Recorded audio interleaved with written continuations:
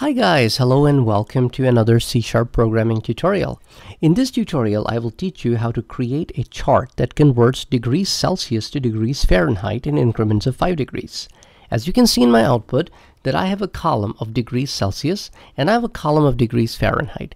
These are the values coming from the user and these are the outputs that are getting generated. These values are coming in increments of 5. Let me show you how the code looks like. So what I did to produce this output is, first of all, I declared a couple of variables, f equals to 0 and c equals to 0. They're both type integers.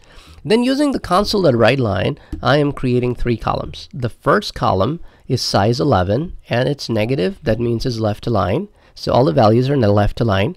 Then I have my second column with a pipe, and my third column, which is also size 11, has the second heading, which is degrees Fahrenheit. In my second row, I am displaying the underline, and then after that I run a loop. The loop starts at 0 and goes in the increments of 5 from 0 through 100, and these are the values of my Celsius from 0 all the way through 100. Every time I go in the loop, I fetch the value of Celsius, multiply it by 9, divided by 5, add 32 to it, and then display the values of C and F in a very similar column size. Then go back, increment the value of C by 5, so the next value of C is 5, and then compute the value for F.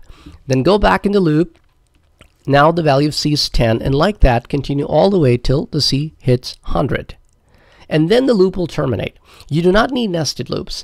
If you want the same program to work where you are accepting Fahrenheit and producing Celsius, so all you need to do is you need to then change your loop counter to be all F's instead of C's.